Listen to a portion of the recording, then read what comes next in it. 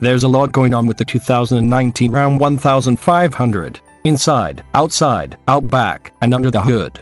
New engine options, 2 of which feature 48-volt torque assistance for extra grunt, and lots of attitude-heavy trims. Remember, Ram ditched leaf springs for coil springs 10 years ago, figuring a smoother ride outweighed the cost. That did make it less truckish, since capabilities also increased. And the same goes here. The suspension geometry is tweaked even further, giving it better control over speed bumps in the Phoenix suburbs as well as the desert washes, guarded by saguaro sentinels. This process of critically assessing the Ram, looking for clues that something was worse or amiss, simply came up empty. The only area the 1500 seems to show weaknesses in pricing.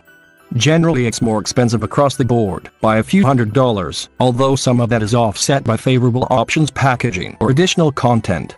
And, of course, with increased complexity, there's a potential for higher run-in costs down the road.